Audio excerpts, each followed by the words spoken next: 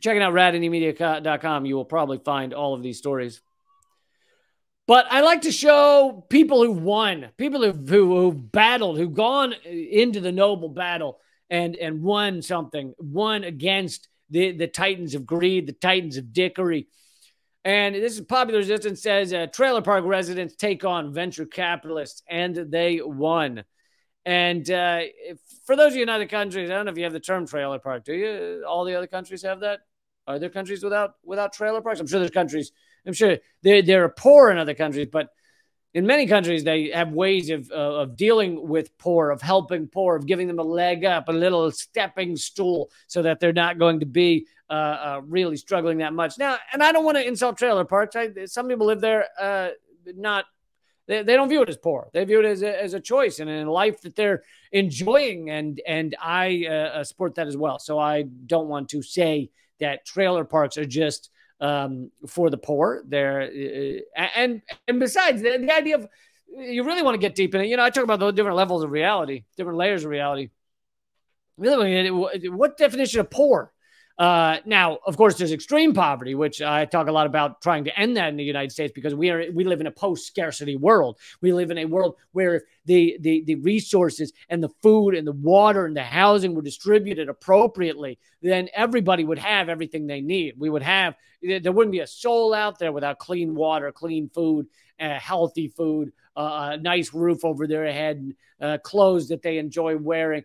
All those things. There wouldn't be a person out there. So extreme poverty is one thing, but poverty, some of it is who defines poverty? Like, does everyone want to live like, why should everyone want to live like a lot of the pieces of shit in suburban America? Now, there's wonderful people in suburban America as well, including my parents. But there are some pieces of shit in suburban America that give no care for the world around them, give no care for the amount of waste and destruction that it's incredibly wasteful life to have, 3 cars and to just buy everything and throw it out after 2 minutes and, replace your furniture and your dog every 35 minutes. So it can be an incredibly wasteful life, and so I don't support that. But I don't want to say that. I'm not trying to say that everybody in suburban America is somehow wrong or evil. Hell, I may I'm sure there will come a point in my life where I'm like, you know what? I'm sick of fucking metros. If I see another goddamn metro, I'm like, I just don't want it. It's just another person breathing on me. Look, I like the idea of humanity, but I don't need the humanity on me. You know, you ever been there? You've been there where you're like, I want to help humanity, but I don't need them in my face. I don't need the humanity. I want to help the humanity over there. It doesn't need to be here so much. It doesn't need to be like here or here so much. Like, I don't need to, I want to help the humanity. I don't need to smell the humanity. Like, could you just step back like a half foot, dude? Because I think you should have a wonderful life and everything should go well for you, but can it go well for you just like a half foot that way? So I'm not saying I won't get to the point where I have a suburban home. Who knows? Maybe I will. I haven't owned a car in 15 years, but, that day could come. I fear that day, but it could come where, you living in America, there's a lot of places in America where it's like impossible to get around without a car. And so you have to live in the society in which you are while you try and fix it, while you try and repair it, while you try and make it better. That's one of the lamest of all the arguments against those of us who criticize capitalism, who criticize this system of exploitation and destruction, global destruction, environmental destruction. Those of us who criticize it, one of the lamest attacks on us is, well, don't you have a computer? You have a phone, don't you? Well, you can't criticize capitalism and have a phone. You can't criticize capitalism and have a bike. You can't criticize capitalism and have a house. You can't criticize capitalism and wear pants because those were created by capitalism. It's the fucking dumbest, ignorant, shitty-ass argument. Yeah, you know what?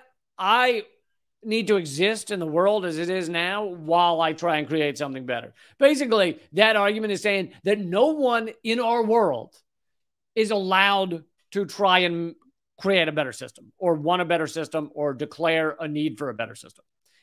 It's saying that if you're in this world at all, unless you're living in the woods like a fucking hobbit in a cave with barefoot, with torn off pants that you found somewhere under a dead raccoon.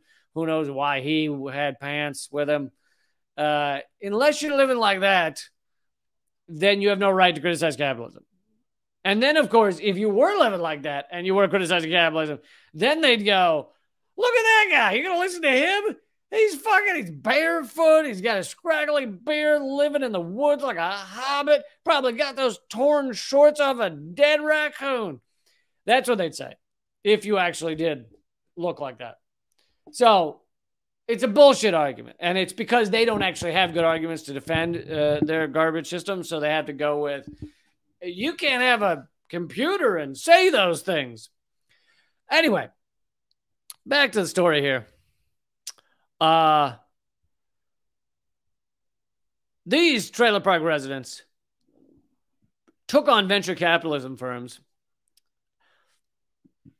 The subheadline is, as gentrification sweeps the West, investors are buying up mobile home parks. And this is the gravity of capitalism. This is so to get to a lower layer, and I probably should save this for the end of the article, but to get to a lower layer, I talk about the different layers of reality. The lower layer is, this is the gravity of capitalism. The mobile home parks, sorry, I'll give you more of the details in a minute, but you get the idea of the story.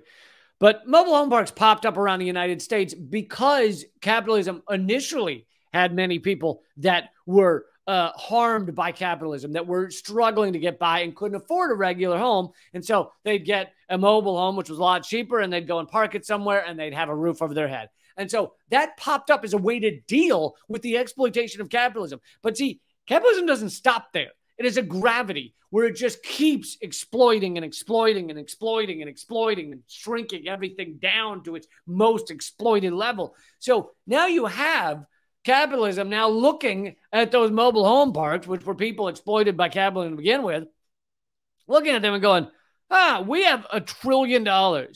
We could buy up those parks and charge those people more than they're being charged and exploit them more and make it more difficult for them to live. But that doesn't matter. The end goal is just give us more money. And so at every point, that's how capitalism works. It creates people that are struggling to get by. It then thinks, how can I exploit those who are struggling even more? Hence the gig economy. The gig economy is taking people out of designated actual like workers that could have unions and could have benefits and making them, giving them gig work where they can be fully and more fully exploited. Anyway, back to this article. Residents of the Colorado Park got together and bought it themselves. Durango, California. On a January day at the height of ski season, Alejandro Chavez pulled away from her single wide trailer on the outskirts of town and drives the 2-lane road south to look for a new place to live in New Mexico. Chavez dreads the prospect of making this same 1.5-hour drive back and forth every day, but she sees few options. Her work is in Durango, but Durango, it seems, may no longer have a home for her. Chavez, 30, moved to the area 18 years ago to join her parents, who fled economic desolation in Mexico and found work in Durango. In 2008, the family bought their trailer in the mobile home park for $12,000. It was in rough shape, but Chavez's father, who owns a construction company, spent years and some $20,000 renovating it into a comfortable home. West Side, Chavez says, has been a good place to live, a neighborhood where Latino, Native American, and white families raise their kids together. As is common in trailer parks, however, the Chavezes and most of their neighbors own their homes, but not the land beneath them. In December 2021, they received a notice that the park was for sale. Chavez pictured their homes being torn down to make way for a hotel, a gas station, or some other amenity for ski resort goers, or their homes might simply become unaffordable. In recent years, an inrush of tourists, remote workers, and investors have driven land and housing prices out of control in Durango and across the West. The park's prospective buyer, Harmony Communities, raised lot rents by 50% when it bought a trailer park in Golden, Colorado in 2021. So you get the point that venture capitalists, people with tons of money, hundreds of millions, if not billions of dollars, say, oh, it would cost us almost nothing to buy up that place and either increase the rent by 50% and just see what happens. And if the people there decide that they can't afford it and they leave, fuck them. Who cares? And if enough of them leave, then we'll just build a hotel there. We don't care. We'll see how much we can exploit them before they leave. Good time. Good time had by all. Because these people have so much money that they don't give a fuck. They don't. And this is, if you have no regulation, nothing to stop. And regulation, for those who are a little confused as to how regulation works, regulation is like leashes, little leashes on capitalism. Capitalism is still fucked, but these little leashes make it a little bit more bearable. So if there were a regulation that if, let's say, if mobile homeowners, they had to vote to whether to sell their mobile home lot or whatever, even if they didn't own it, they got a vote in whether to sell it to some venture capital firm. That could be an example of regulation that would slow down the venture capital annexation of these mobile parks or of whatever. And, you know, it's a regulation that would do some good, but it doesn't stop the overall umbrella of capitalism. Capitalism's gravity is always going to be towards exploitation. Just, you feel it just crushing in on you. Just, That's how it always is. And it can take longer. Some countries have a lot more leashes on capitalism. Some Scandinavian countries have much more tethers and chains on capitalism. But it's not going to stop it. I promise you, all things being equal, nothing else happens. They don't end up losing their country in a war or something. All things being equal, 20, 40 years from now, even the most forward-thinking, wonderful, I don't know if it's Denmark or Finland or one of them. Iceland is very forward-thinking as well. One of them, even the best one, is going to slowly be just crushed into a diamond by capitalism. It's slowly, the monster of capitalism tears the leashes off and just because it's like ridiculous to just celebrate like, we have enough leashes on this fucking monster that our lives are okay. They're okay for a minute because we put so many leashes. It's like 100 leashes, 100 chains on that thing. And it's just like, it's like a zombie that's got all the chains on it. But choosing to continue to work under it is like having the zombie in your yard. He's sitting there, slowly the chains are, getting rusty and the little links are breaking off. He gets one arm free. And at some point you got to be like, maybe we should have him in our yard. Maybe we don't want him here anymore. Anyway, this is actually a good news story. Sorry I turned it into a zombie tale. But this is actually a good news story that the trailer park residents got together and bought their fucking lot out from under the venture capitalists, and now they get to decide their futures. So that's something to celebrate. But of course, that does not solve the overall issue of our economic system that exploits all and always. All and always. Folks, if you want to be a part of the poll I mentioned, if you want to be a part of the community that stands for sustainability and a better way forward and a better world, then please go to leecamp.net. The lowest level to join up is $5 a month, so that's $1.25 a week. I am the most censored comedian in America. I've had thousands of videos banned on YouTube, which I think is the most for any comedian ever. I'm pretty positive of it. I'd be interested if anyone thinks that there's another comedian with more YouTube videos banned.